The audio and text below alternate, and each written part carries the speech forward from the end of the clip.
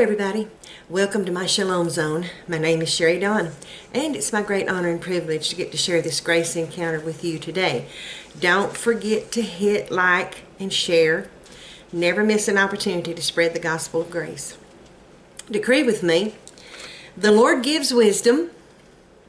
Out of His mouth comes understanding.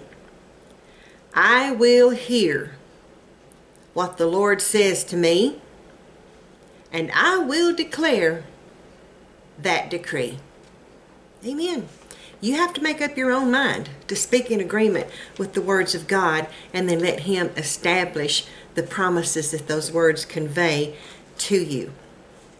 Now, in March of 21, I had a vision and a dream 2 nights apart. And I recorded them, prayed about them off and on, but never really got all that much understanding on them until I was just kind of thumbing back through it today while I was eating lunch and looking at some things, and the Lord just quickened this to me again, and it started off a chain reaction. So I've spent several hours studying and receiving the things that He was wanting to share with me through this, and so I'm going to share that with you. Now, in the vision, I had been having just a very, very fitful night. I mean, it was awake and asleep and awake and asleep. But one of the times when I woke up, I was fully aware that I was awake. But then I saw this rushing, swollen, turbulent river, and it was right at my feet. And the weird thing about it was that part of it was very muddy, and part of it was just almost clear. But the odd thing about it was that the clear and the muddy were not mixing. So it wound up almost looking like patchwork, with sections that were clear and sections that were muddy. Now, that happened on March 15th of 2021. Then on March 17th, I had a dream very, very early in the morning. And I'm just going to read you as I recorded it in my prayer journal. This morning I dreamed of a muddy creek at my feet, into which several family members were jumping to frolic and play. I took off my shoes intending to jump in and go wading. So I did. But before I took 2 steps, I looked down and the water was clear. I saw a chunky necklace with a pendant. It was black and silver in design, very pretty. And as I reached to pick it up, a man appeared and told me it belonged to his girlfriend. I replied that I was moving it out of the water because my family was playing there and I did not want it to get trampled or broken. I hung it on a branch and woke up.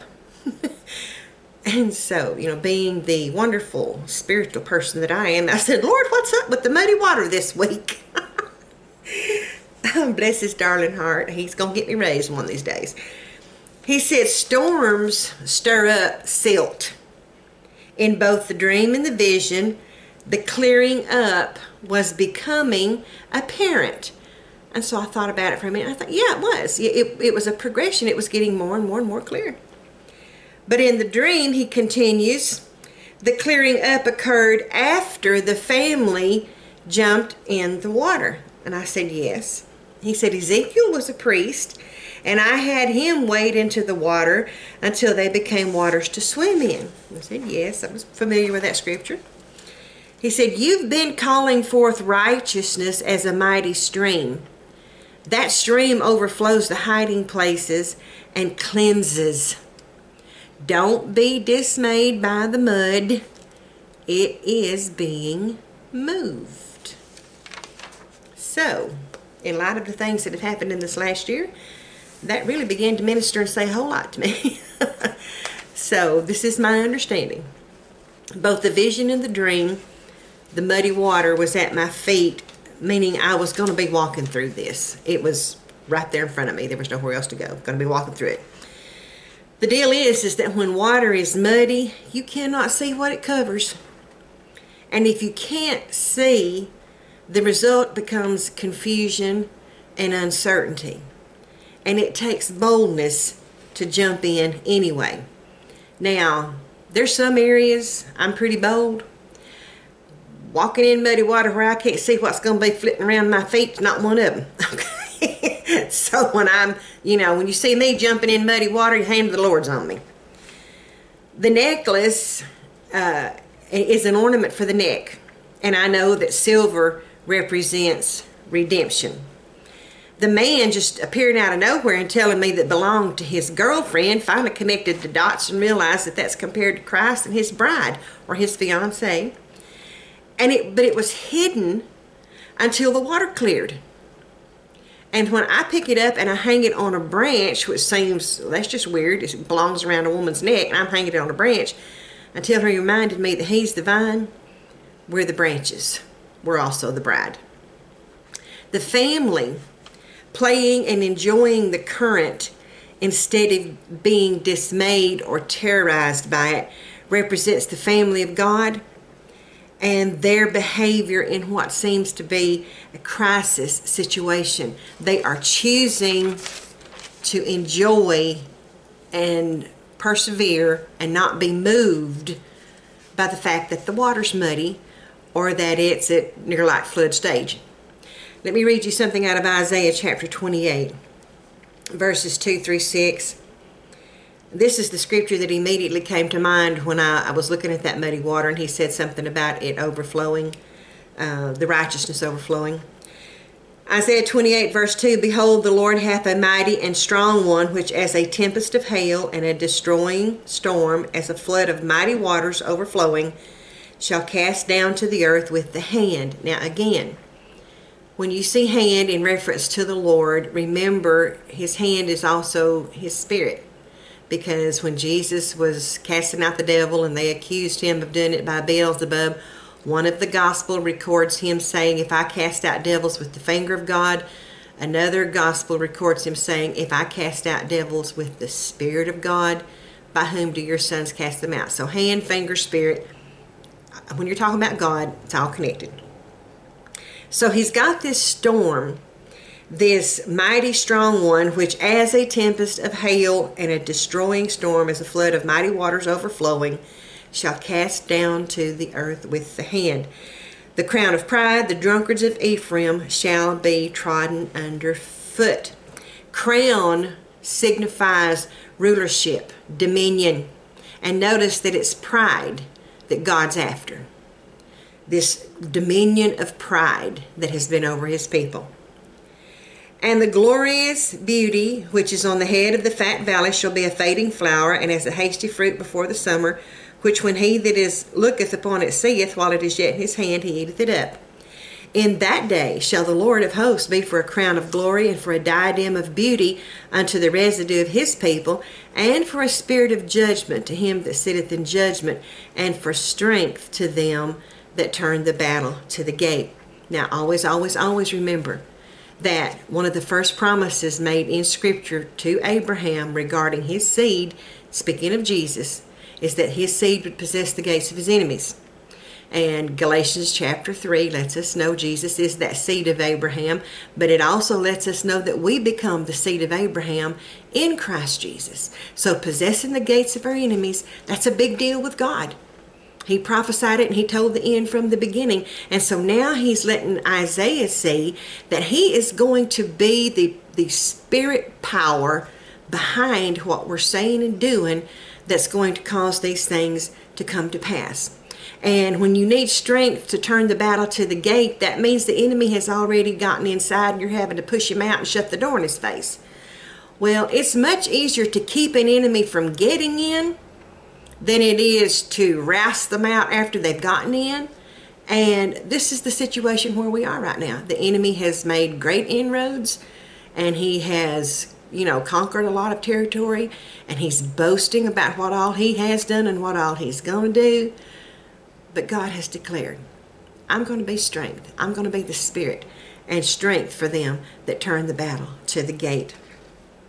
So this storm of the Spirit, this hail, this flood of mighty waters, and the Scripture tells us in the Gospel of John chapter 7 verses 38 and 39 that He that believes on Jesus, out of his belly shall flow rivers of living water.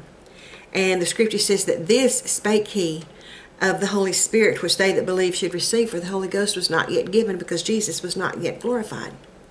So it's no coincidence then that when we go on and read further in Isaiah chapter 28, we find out about praying in tongues, speaking in tongues.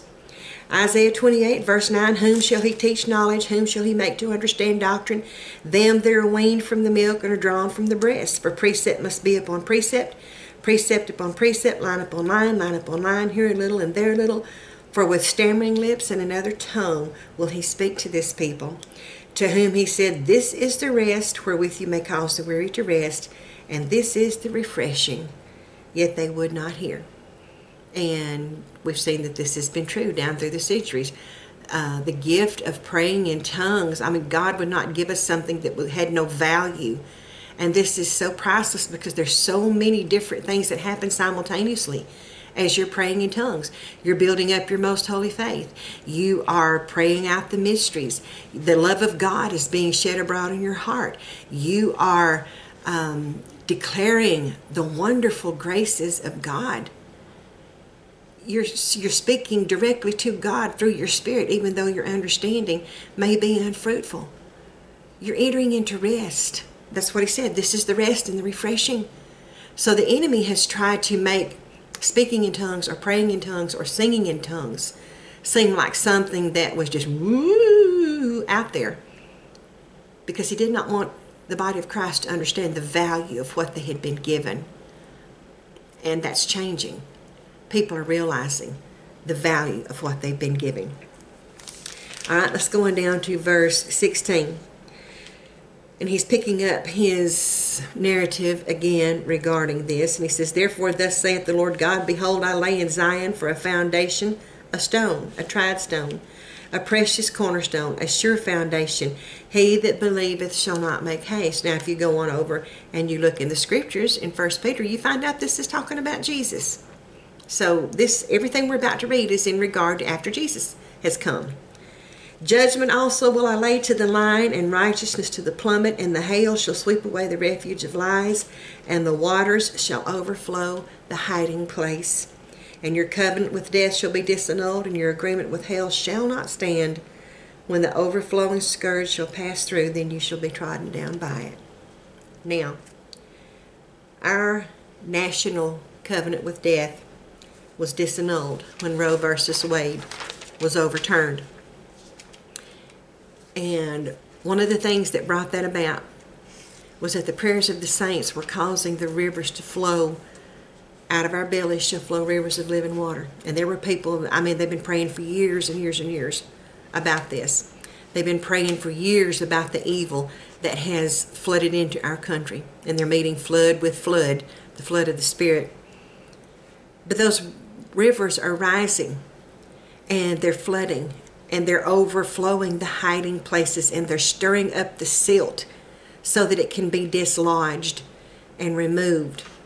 And in the process, the body of Christ is learning to be carefree and to trust the Lord and to trust the process, as well as finding out that they're having things revealed that belong to them that all of that muddy water had been covering up.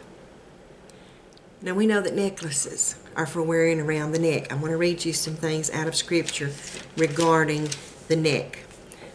Proverbs chapter 3. I want to read verses 3 and 4. And I don't mean to get on your nerves, but various different people watch this at various times, and some of them have not heard me say this before. But when Solomon asked God for wisdom, and God was so pleased by that he gave him wisdom, and then he also gave him riches and fame and all these sorts of things. But when we read the book of Proverbs, we have to understand that these are concentrated capsules of wisdom directly from the heart of God that were given to Solomon. So we pay attention to this. And in Proverbs chapter 3, verse 3, he said, let not mercy and truth forsake thee. Bind them about thy neck. Write them upon the table of thine heart. So shalt thou find favor and good understanding in the sight of God and men. So mercy is from that beautiful Hebrew word chesed, and it means goodness, kindness, favor, loving kindness, beauty, pity. In other words, it just means everything that grace is. And he says, let this mercy and truth, don't let it forsake you. Forsake is from the Hebrew word azab, and it means to loosen, that is to relinquish, to forsake and refuse. Well, why would we want to be so sure that mercy and truth, that we're hanging on to it, that we would bind it around our necks? Well, for one thing, Proverbs 16 and verse 6 says that it's by mercy and truth iniquity is purged. Now, everywhere we look, we see the fruit of iniquity on a rampage. And if you're, of sound mind, you're not happy with that because it's hurting everybody. And we don't like that. But we can't just jump up with legislature and making demands and chewing each other out and name calling or using force. That does not purge iniquity. It just creates more. It takes mercy and truth to purge iniquity. And that mercy, chesed, it means grace. So then when we read in John chapter 1 and verse 17 that grace and truth came by Jesus Christ, that lets us know that the only way we're going to see this stuff changed, to see it overturned, to see the kingdoms of this world become the kingdoms of our Lord, is by doing it His way. And it takes mercy and truth to purge iniquity. So we don't want to cover it up. We don't want to sweep it under the rug. We want it purged. We want the silt out of the water. Okay. He said, let not mercy and truth forsake thee. Bind them about thy neck. Neck is from the Hebrew word, I know I'm going to slaughter this, but I'm going to try to say it. Gargaroth. And it means in the throat, as used in rumination. Well, rumination simply means chewing the cud, like a cow or a sheep. But to ruminate for a human means thinking about it, talking about it. Ruminate means to think on, to ponder, to turn it over in your mind, to chew it again, think about it, speak about it. So what this is saying to us is during this time when things seem all in a turmoil, I mean, that in that first vision that I had, the water was just a rolling and a boiling and it was nasty and right at my feet, couldn't avoid it. We don't want to make the mistake of thinking, oh, I've heard about grace, let's go listen to something else. Or, oh, I've heard about righteousness, I'm tired of hearing about righteousness, let's talk about something else. I've heard about redemption, I know all about redemption. Jesus redeemed me, I'm redeemed. I can even sing the song, I'm redeemed. Don't make that mistake. Don't let mercy, chesed, grace, forsake you, because it's by grace we're saved, healed, delivered, rescued, protected, preserved, and made whole. Keep these in the forefront of our thinking. It's too easy when the water's muddy to forget these things and to start thinking and talking like everyone else, to start leaning to our own understanding and trying to find natural carnal solutions for spiritual problems. And it absolutely cannot be done. If you go on down to verse 21 of the third chapter of Proverbs, third chapter of Proverbs is so good because it's all about the wisdom of God and it's just rich. Every verse is just rich. Verse 21 says, my son, let them not depart from thine eyes. Keep sound wisdom and discretion. So shall they be life unto thy soul and grace to thy neck.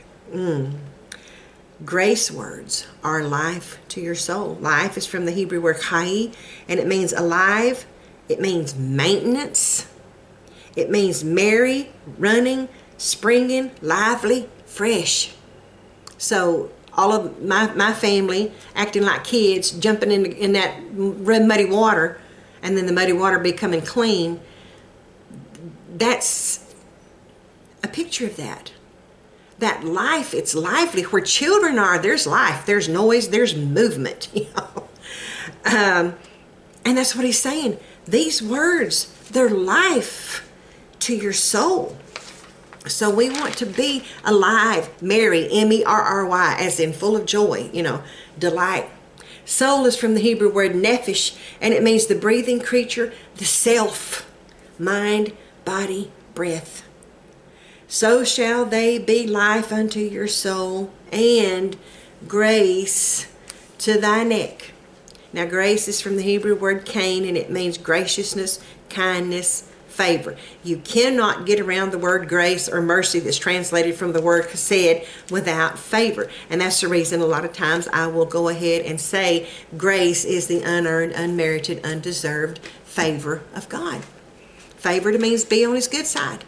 Favor means having his face towards you. Favor means having his blessing extended towards you. We have favor because we are in Christ Jesus. Now, why is the grace about your neck so important? Because in that culture and in those days, putting one's foot on the neck of one's enemies was a sign of total victory and domination over them. And the Lord wants us to understand, when you have got grace bound around your neck, it keeps your enemy from dominating you. Now, if you want some scripture reference, Psalms 18 and verse 40, David was praying and speaking to the Lord. He said, you have given me the necks of my enemies. In Joshua 10 and verse 24, whenever they were going in and doing the conquest, and there were some certain kings that resisted them, and they put them in a cave and then had to go on and take care of other business, and they came back and they dealt with these kings that didn't help them. And they put their feet on their necks. So this is a picture that's in Scripture. And God wants us to understand. That's what this necklace was all about. It was silver and black. That silver represents redemption. Redemption truths that are revealed as the mud is being cleared out of the water. As the confusion is being cleared up. He wants us to understand. You keep the grace and the mercy. Keep it in your mouth. Keep it around your neck. It's going to be life to your literal self, your literal soul realm. It's good for you. It's going to keep the enemy from dominating over you. He said, when you lie down, then shall you walk in your way safely, and your foot shall not stumble. Having grace around your neck is going to affect your walk. When you lie down, you shall not be afraid. Yea, you shall lie down, and your sleep shall be sweet. Be not afraid of sudden fear, neither of the desolation of the wicked when it cometh. For the Lord shall be thy confidence, and shall keep thy foot from being taken. Don't be moved by the muddy waters. They are clearing up. And God is revealing things about redemption that we never understood. If they were understood in generations past, they were lost. But they're being revealed now to this generation, because now the redemption is nigh. It's time for it to be manifest more fully than ever before as the Lord pours out His Spirit in these last days. Well, we want to be part of that. So don't let the things that are happening in the natural get you so distracted that you forget to bind mercy and truth around your neck, that you forget to keep seeking out greater revelation on the grace of God and on the righteousness of God and on the redemption that is being made manifest in this time. When God promised that He would raise up shepherds that would feed us to the place that we were not dismayed, that we would not fear, and we would not be lacking, I'll guarantee you those shepherds are going to be feeding their flocks grace and righteousness and redemption. Let me bless you. The Lord bless you and breathe fresh life into you today. The Lord strengthen you and inspire you with fresh hope and with bold faith. The Lord quicken you and protect you and your family from all evil as He raises you up to possess the gates of your enemies, as He causes you to prosper and be in health even as your soul prospers. May you live to be 120. I hope you said amen. Let us pray. Father, I pray for your people today. And I'm so thankful that you declare the end from the beginning and that you've already got everything that we need in place. But it's very dismaying to stand on the brink of a rushing, muddy river and not have any understanding about what's going on. And Lord, I know that the enemy has just been talking nonstop. to try to cause your people to be dismayed and without hope, to be discouraged. And I just want to thank you for this reminder that you've already spoken into this. You've already made provision so that we don't have to be discouraged. So I speak shalom over your people right now in Jesus' name, and I ask you to minister peace. I ask you to continue to pour out your Spirit upon your people and minister to them in dreams and in visions and impartations in their sleep, and help them to understand you've got this, and that you are working all things for their good. And whatever the enemy is trying to do, it's too little too late, because the kingdoms of this world are becoming the kingdoms of our Lord. And Father, I praise you for refreshing in your presence. I praise you for the power of your Holy Spirit and the very life that's in your grace words being manifest in your people, quickening them, raising them up, causing them to be merry-hearted and to be frolicking like children when everybody else is panicking, because they know the end of the story, because their eyes see farther than the swollen, muddy rivers. And Father, I thank you. I thank you that you declared out of our bellies would flow rivers of living water. Encourage your people, Lord, to pray in tongues. Move all of the invisible hindrances that keep those that want to pray in tongues from praying in tongues. Move those hindrances so that they can participate in causing the life and the love and the light of God to be kindled and to pour forth and to affect everything around them. Thank you, Lord, that you have made us stewards of grace, not stewards of damnation. Thank you, Father. Thank you for your great wisdom and for your love. We praise you this day in Jesus' mighty name. We receive it done. Amen. All right, dear friend. I hope you have an absolutely fabulous day, and I will talk to you later.